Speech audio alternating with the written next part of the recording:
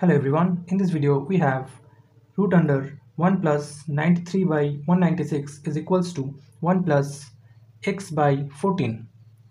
We have to solve this and find the value of x. So let's start. First of all, we will take the LCM. So we can write root under 196 plus 93.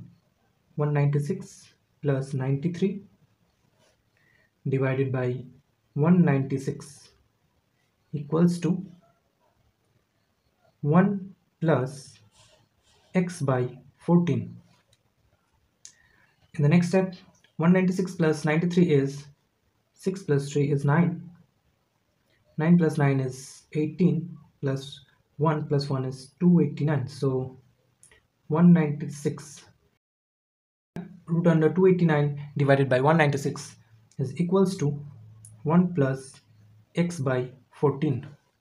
Now we know that 289 square root of 289 is 17 and square root of 196 is 14, which is equals to 1 plus x by 14. In the next step, we can write x by 14 is equals to 17 by 14 minus 1, which is equals to 17 minus 14 divided by 14. In the next step, we can write x by 14 is equals to 17 minus 14 is 3 divided by 14.